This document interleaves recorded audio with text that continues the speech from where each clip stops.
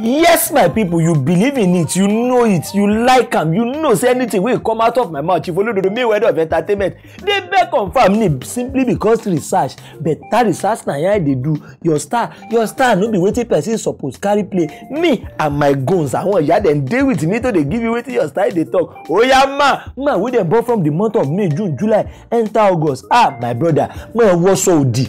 Ayaga, man wọṣọ òdì. Ye, mo gbé mo kú mo dáràn. If you see the benefit wey dey here, make person dey wear back of cloth go office.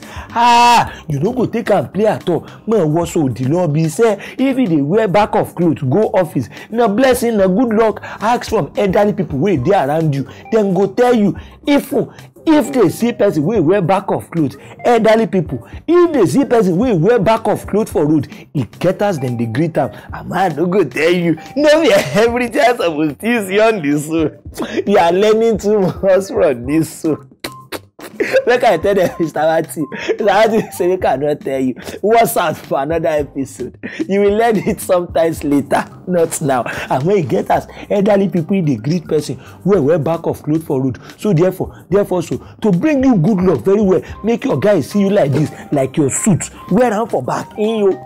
Odi suit, odi set, odi trouser.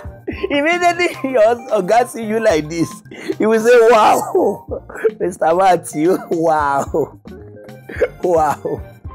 Security. Woman wey dem born from the month of May, June, July, enter August. Stop am. E no good. Stop am, e no good. Na your health na you dey take play ludo. Your star show me say anytime wey you buy bread keep for house, tabina fufu, most especially common for fufu, you go see say rat e don chop am. Rat e don chop am. Na say you go dey use your hand like this.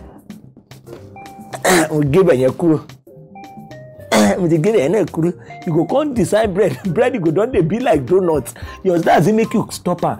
Anytime wey you see say rat e don chop your fufu in 2-3 different places, even in one place gan, hygienically e no good.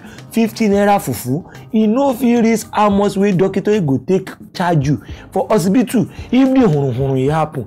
Anytime wey you say rat mouth e dey inside wetin you wan chop, my sister, mommy wey dem born May, June, July, enter August, your star advises you that one fufu, if you no chop at that time, e no go kill you. And when this person use stubbornness chop rat mouth, tabi think say e don cut am comot, come still chop am, the danger. Omo, na like P-Square song, wahala dey, danger wahala dey. Skimo ose bade.